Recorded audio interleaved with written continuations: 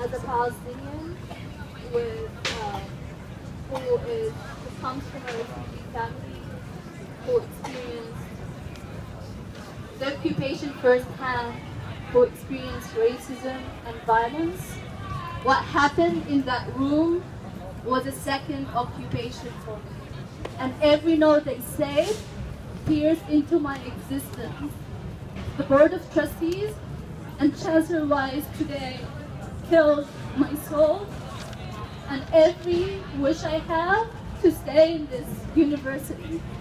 And I hold them responsible for that and whatever comes out of it. And it's not necessarily about Palestinians. You don't have to be Palestinian. You don't have to go to Palestine.